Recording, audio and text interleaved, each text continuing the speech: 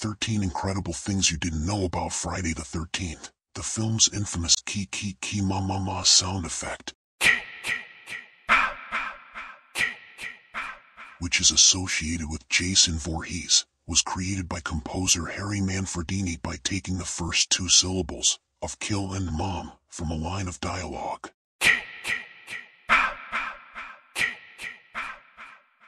The camp used for filming was an active Boy Scout camp, and the filmmakers had to work around the Scouts' schedules. The film's lead actress, Adrienne King, was stalked by an obsessed fan after the film's release. The film was originally rated X due to its graphic violence, but after some cuts, it was released with a restricted R rating. The film's original title was A Long Night at Camp Blood. The film's original budget was $550,000, and it ended up making over $59 million at the box office. Friday the 13th was banned in Finland until the year 2000. Jason's trademark hockey mask did not appear until Friday the 13th Part 3. In 1992, Jason Voorhees was awarded the MTV Lifetime Achievement Award. He was the first of only 3 fictional characters to receive it, the others being Godzilla and Chewbacca.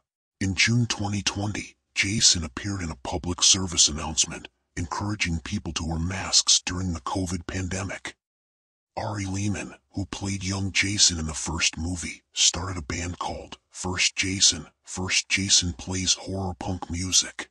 In the 1996 film Scream, directed by Elm Street creator Wes Craven, actress Drew Barrymore's character is being stalked by a killer who calls her on her home phone.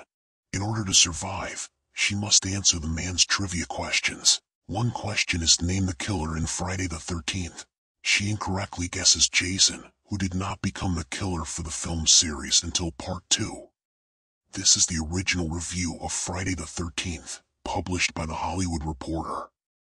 Gruesome violence, in which throats are slashed and heads are split open in realistic detail, is the sum content of Friday the 13th, a sick and sickening low-budget feature that is being released by Paramount. It's blatant exploitation of the lowest order. Produced and directed by Sean S. Cunningham through Georgetown Prods, there is nothing to recommend about this ghastly effort, which simply details a series of grisly murders. The script by Victor Miller introduces a group of young people who are working to reopen a summer camp, which had earlier been the scene of several unexplained murders and which is called Camp Blood by the locals. From there on out, the kids are knocked off one by one, with the killer and cliched motivation finally being revealed in the final sequence. Cunningham seems obsessed with shock value, which is the only thing he achieves during the 91-minute running time.